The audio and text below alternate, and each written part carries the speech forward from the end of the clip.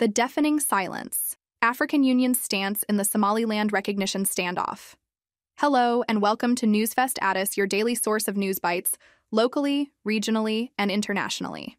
The recent signing of a Memorandum of Understanding between Ethiopia and Somaliland has reignited discussions surrounding the recognition of Somaliland, causing tensions with Somalia.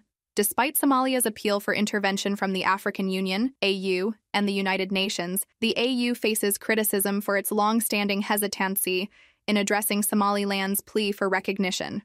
This analysis delves into the underlying reasons for the AU's reluctance and explores potential avenues for resolution. Historical context. The AU has traditionally been circumspect about altering colonial borders, a stance deeply rooted in its general opposition to separatism across the continent. Despite this, exceptions exist, such as the AU's support for Western Saharan independence from Morocco. The Horn of Africa has witnessed changes in colonial borders, resulting in the creation of Eritrea and South Sudan. The AU's cautious approach is also reflected in its belief that federations or unions created by states are irreversible, though historical instances, like the dissolution of the Federation of Rhodesia and Nyasaland, challenge this perspective. AU's mandate and past efforts. In 2005, the AU commissioned a fact-finding mission to Somaliland, acknowledging its unique historical context and self-justified claims.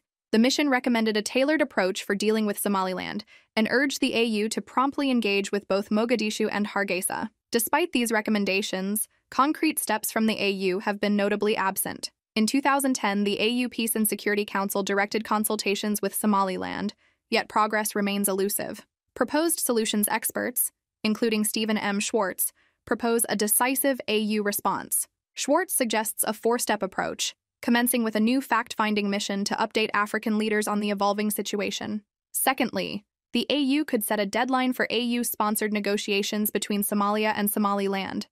Thirdly, the AU should spearhead the negotiations, demanding good faith participation from both parties. Finally, in case of a deadlock, the AU should publicly convey its views and recommend further steps to the Assembly of the African Union.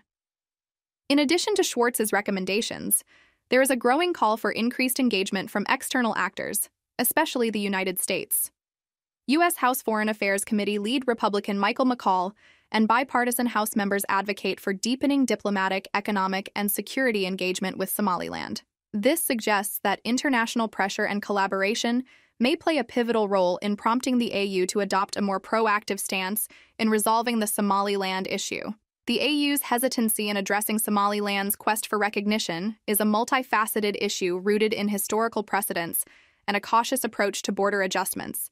The proposed solutions, including revamped fact-finding missions and AU-led negotiations, present a roadmap for tackling the protracted dispute. International involvement, particularly from the United States, emerges as a potential catalyst for the AU to take more assertive steps in resolving the Somaliland issue, fostering stability and diplomatic progress in the Horn of Africa. Future implications. The African Union's handling of the Somaliland recognition issue carries significant implications for the Horn of Africa's stability and regional dynamics.